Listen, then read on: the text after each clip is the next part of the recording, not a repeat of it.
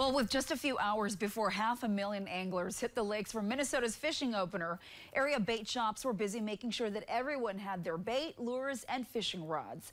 Northern News Now's Taryn Simmons spoke to a local angler hoping to reel in some big fish and a good time. Well, I hope it's going to be good. Usually tends to be.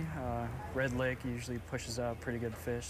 Jack Whitty will be one of the hundreds of thousands of anglers heading out on the water tomorrow for Minnesota's fishing opener. After being away for a few years in Hawaii for the Marine Corps, he says he's glad to have some much-needed family time out on the lake.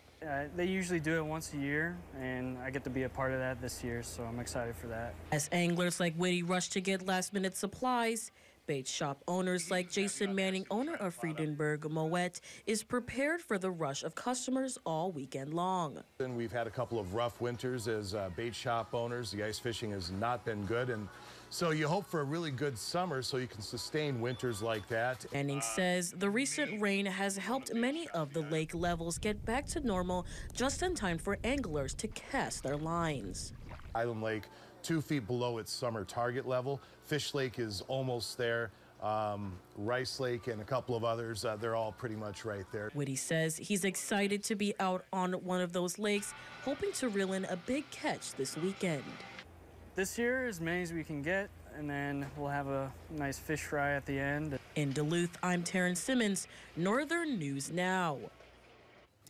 And tomorrow at sunrise, anglers will be hitting Minnesota lakes for walleye, sauger, and northern pike.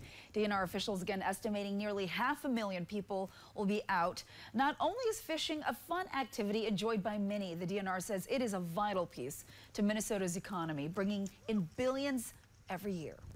Fishing alone is $4.4 billion in Minnesota when you think of the boat manufacturers and the tackle manufacturers we have here. So yeah, when you're out on the water, this fishing opener, remember the fun you are having, but also remember you are doing good for Minnesota's economy. And a reminder, everyone over the age of 16 will need a valid fishing license. However, Minnesota moms are in luck. Just this weekend, Take a Mom Fishing Weekend runs Saturday and Sunday and allows moms to fish without a license. They can also submit a picture of their catch to the Minnesota Moms Fishing Challenge Facebook page to be entered in for prizes. Well, Governor Tim Walz is also kicking off this weekend's opener down in Lake City. He plans to hit the water right away tomorrow morning.